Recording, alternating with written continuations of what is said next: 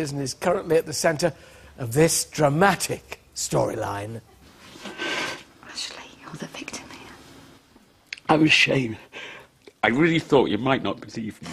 Well, then you need to trust me more. If you did, there'd be nothing you wouldn't tell me.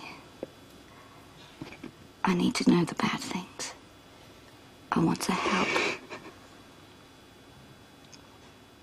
I don't need saving like you tried to save her. I'm here. I'm your wife. Sorry. Please welcome Charlotte Bellamy.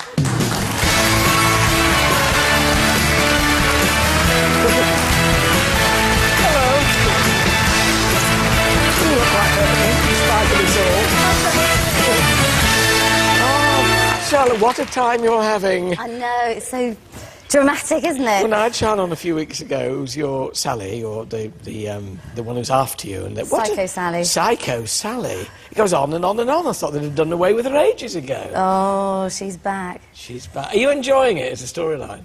Yeah, it's been great, actually. It's been brilliant. And everybody loves a soap baddie, don't they? Yeah. And I think she's had quite a lot of stick, actually. But do you sort of socialise together at all? Yeah, no, we're good friends, me and Sian, yeah. So when people see you out together, aren't they? What are you doing with her? You don't... Yeah, people shout out, don't talk to her! You know, but, you know, she's great. She's great. She's a brilliant actress, and, you know... But, Ashley, I've never known a vicar who's been through quite so much. I know. And quite so many wives or relationships or... Oh, lovely Ashley. Lovely Ashley. Lovely chap. Yeah, he's great. We get on really well. We are like an old married couple, I have to say. Now, I was reading about you, the bits of you that have been in it. There are certain scenes, I gather, certain rooms in Emmerdale that you quite like being in and others you don't like being in. I gather the Woolpack apparently is terribly hard work.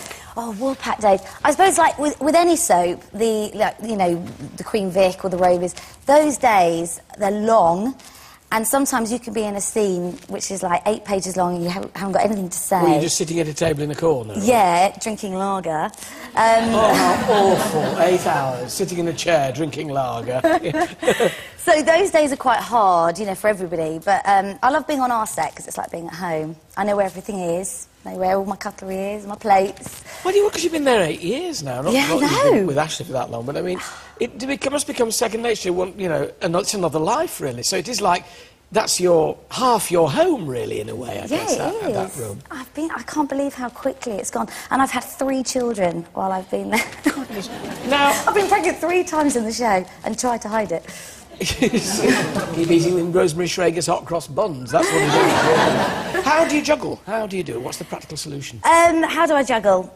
Well, I've got a very hands-on partner, brilliant nanny, and between the 3 of us, we juggle it between us. Do you live up in Yorkshire? Yeah, I live in Harrogate. Oh, Harrogate. Harrogate. Oh, lovely Harrogate. Yeah, it's gorgeous. It's really Cheers. Nice, and that's about sort of 10 minutes from the village.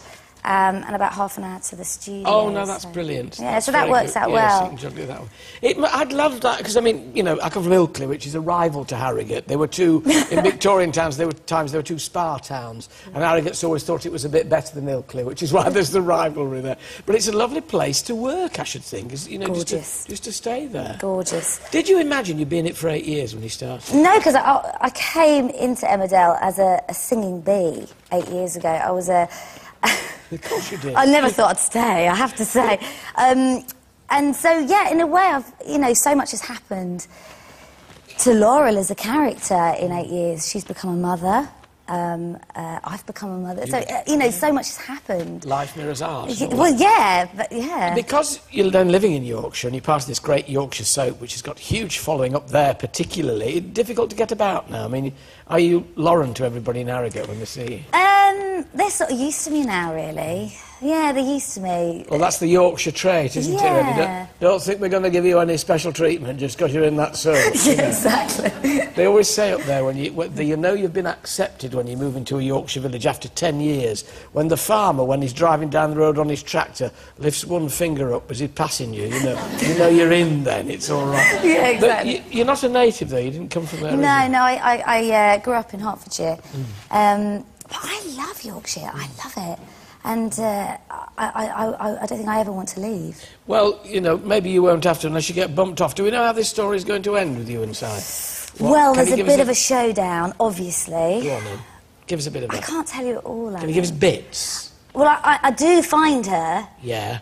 And a dangler off a balcony, 6 floors. But do you let go? But do I let go? I can't say. That's literally the cliffhanger, is it? Yeah, it is. Right, so you dangle her over a balcony. Yeah. By her hands or... Her hair. And in fact, Sian... Oh, her hair. And Sian kept saying to me, "You've actually got my hair!" Because we were obviously all harnessed up and everything, but it was quite scary, actually. Yeah, pretty scary for her. If you're holding her hair, we'll wait and see if you let go. Ladies and gentlemen, Charlotte Bellamy.